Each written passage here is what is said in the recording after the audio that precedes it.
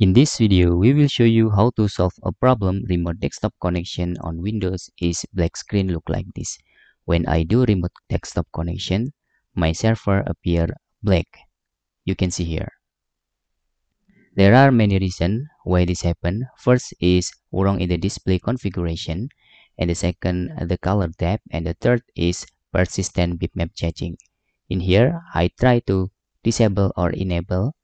Maybe this can help you with the black screen. And the second is with your display configuration and the color.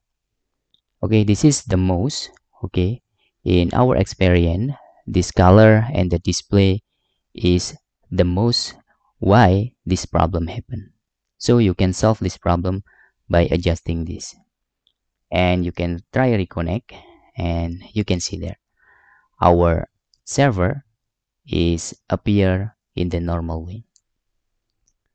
And that's all how you can solve a problem why your remote desktop connection on your Windows is black screen.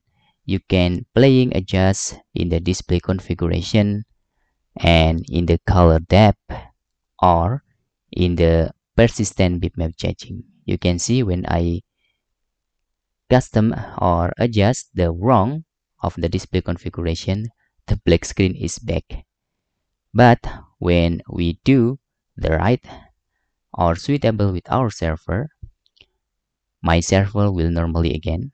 Okay, this is about the network, so we can try reconnect. You can see when we have the right, okay, the right display configuration or resolution, you can see there our server has been appear normally.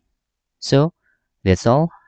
The most is about the display configuration or resolution, and the second is color depth, and the third you can play in settings about persistent bitmap changing. You can try to enable or disable.